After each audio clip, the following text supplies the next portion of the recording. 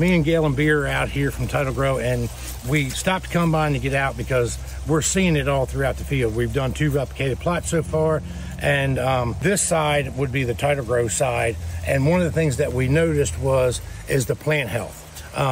Is that due to the Spectra product that we have out here, trying to enhance some plant health? I think so. If you look at my grower standard practice, which is, I mean, in reality, it's not a slump.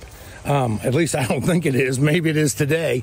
But what we see here is the tops aren't on as much. You look at the shininess and the healthiness of this plant, like the plants just look good.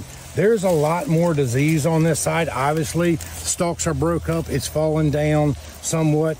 You know, it is late season. We're getting ready to be looking at the 1st of November here. So it is late season. Corn's dried down. It's really matured. So, but I cannot get over the plant health aspect. I mean, we literally had to get out of the combine to actually do this video because it's astounding the difference.